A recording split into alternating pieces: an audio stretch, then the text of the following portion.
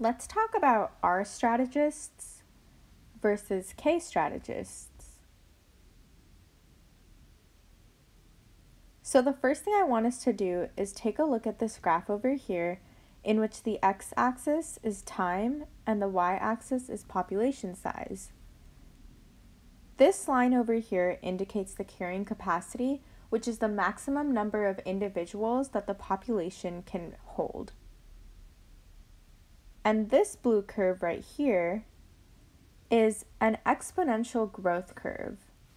And exponential growth has a rate of change that increases as the population size increases.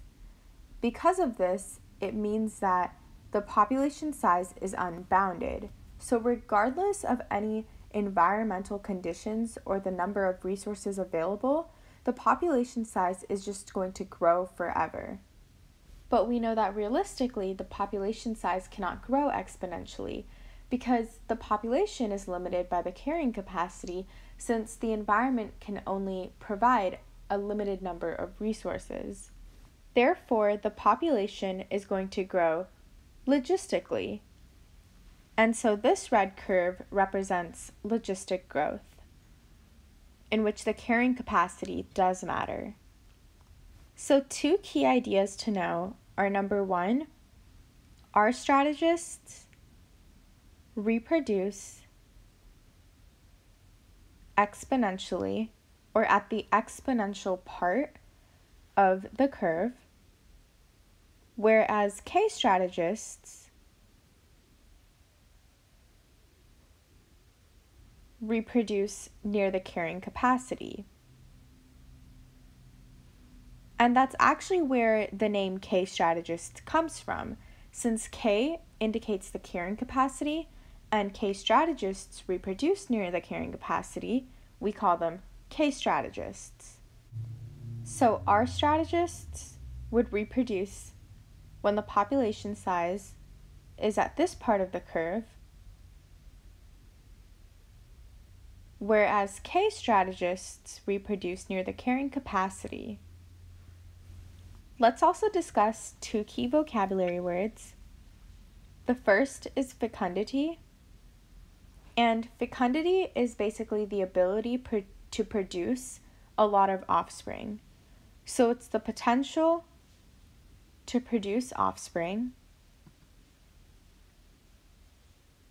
or you can say that it is the capability of an organism to reproduce. Now, survivorship is essentially the number or proportion of individuals that survive to each age for a specific species, but we can think of it as how long you live. Let's now compare R strategists and K strategists. R strategists have high fecundity and low survivorship. This means that they have the potential to reproduce a lot of offspring, but those offspring don't survive for long.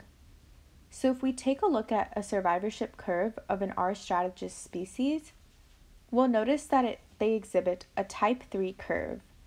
And in this curve, most of the offspring die at a young age, and the remaining will survive for a long time. One reason why these strategists have high fecundity is because they live in unstable and unpredictable environments.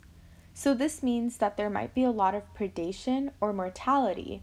So there's a less likely chance that the organism will survive long enough to reproduce or to a later age. Therefore, it is in the parents' best interest to produce as many offspring as they can, so that even if most of them die because of predation or mortality or other unstable reasons in the environment, at least a few will survive to reproduce. But one trade-off to having a lot of offspring is investing a very little amount of energy into each offspring. So just to reiterate, R strategists have lots of offspring,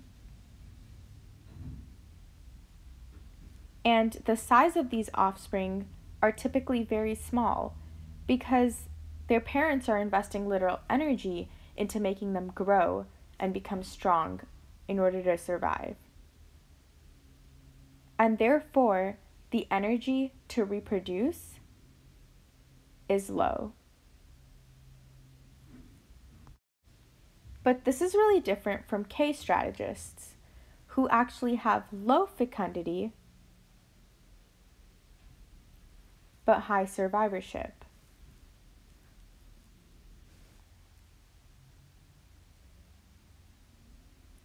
So if we take a look at a survivorship curve for a K strategist, we'll notice that they're mostly type 1 or maybe type 2 because most will survive to an old age. And so looking at R strategists that live in unstable and unpredictable environments, K strategists, on the other hand, live in very stable and predictable environments.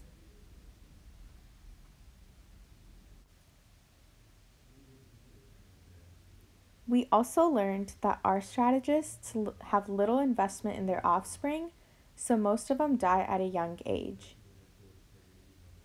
But K strategists invest a lot of energy in their offspring. So most of them will survive to a later age.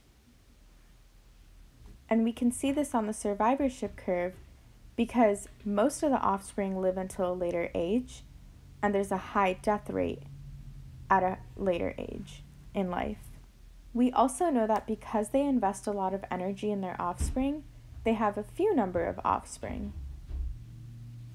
And the size of their offspring is large because they invest in the survival and the strength of their offspring, and therefore the energy to reproduce is high. So ultimately, K strategists have few offspring and high investment, whereas R strategists have very little offspring and invest little. Some example of R strategists are bacteria, rabbits, and mice, whereas K strategists are sequoia trees, us, humans, and elephants. I hope this video helped, and if it did, please like, comment, share, and subscribe. Thank you.